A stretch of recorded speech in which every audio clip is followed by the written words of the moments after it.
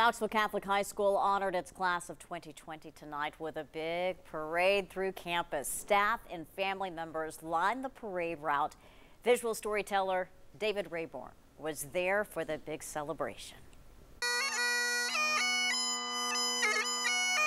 We're just really proud of these kids. The class of 2020 at Knoxville Catholic has been just an outstanding group for us. Our heart goes out to them. We know that students all over the country are dealing with this. We just really want to celebrate this class, and you know, they're missing out on a lot, but we're sure proud of them, and hopefully today was something that helped them on their journey. Congratulations!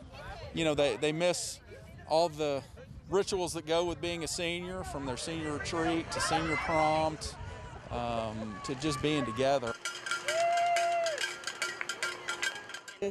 It's great. It's given parents closure. It's given the kids closure because today's their last day of school, of classes, and so I think it's great.